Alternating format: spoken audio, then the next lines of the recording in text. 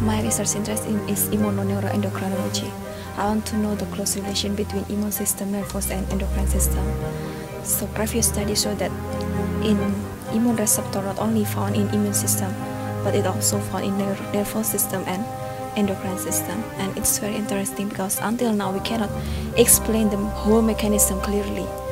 All the scientific researchers cannot explain why it happens, and many diseases not only attacks for immune system, but it also gave impact for endocrine and nervous system. So it's very interesting for me.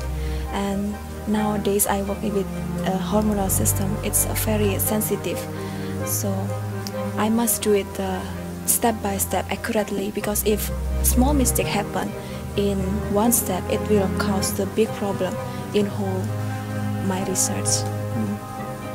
And it's very difficult to find the main reason, because it work each other, they have close relation each other. So in the future I want to know what is the precise mechanism of the whole immunoneuroendocrinology system. And it's amazing for me if I can discover the mechanism, and hopefully I can discover new medicine. It's a safe medicine or something like that, can cure many diseases, which can nowadays it's still a big problem, big question for our research area.